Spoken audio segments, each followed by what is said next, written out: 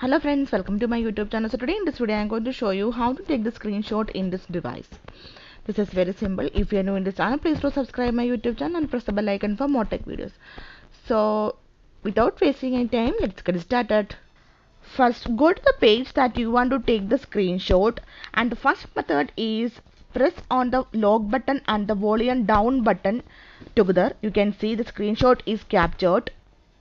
If you want to take a long screenshot, the same method, press on the volume down button and the lock button and tap on the screenshot, and here you can see the option long screenshot.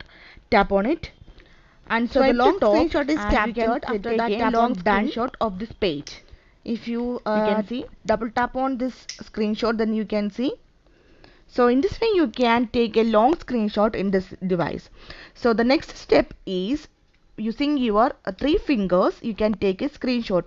Just swipe from the top using your three fingers. Okay, you can see the screenshot is captured.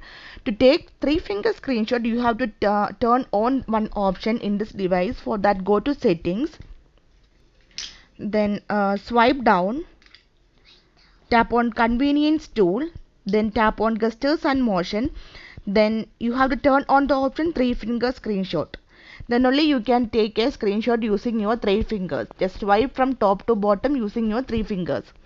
So in this ways you can take a screenshot in this device. So hope you guys enjoyed this video. If you like this one, please like and share, and don't forget to subscribe this channel for more updates. Thank you for watching. Thank you. Bye bye.